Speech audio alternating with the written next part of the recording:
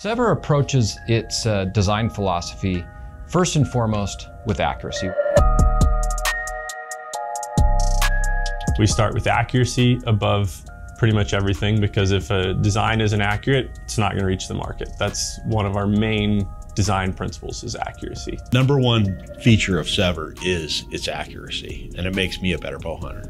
Everything is there from start to finish on the accuracy, and it just makes the job easy and makes us more successful.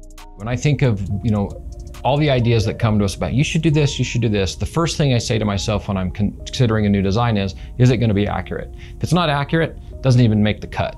It hits where you're aiming. They fly extremely well. I went out and shot them at 100 yards, and they were hitting right with my other SEVRs with minimal drop at 100 yards from resistance. So they're extremely accurate. They have minimal resistance.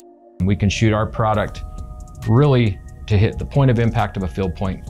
And that's a pretty remarkable thing, especially with our new hybrid model.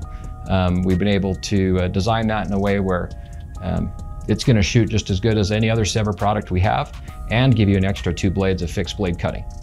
So even from an early prototype state, I've been shooting and playing with them, helped in the design. That new hybrid is honestly, I think, my perfect ideal broadhead.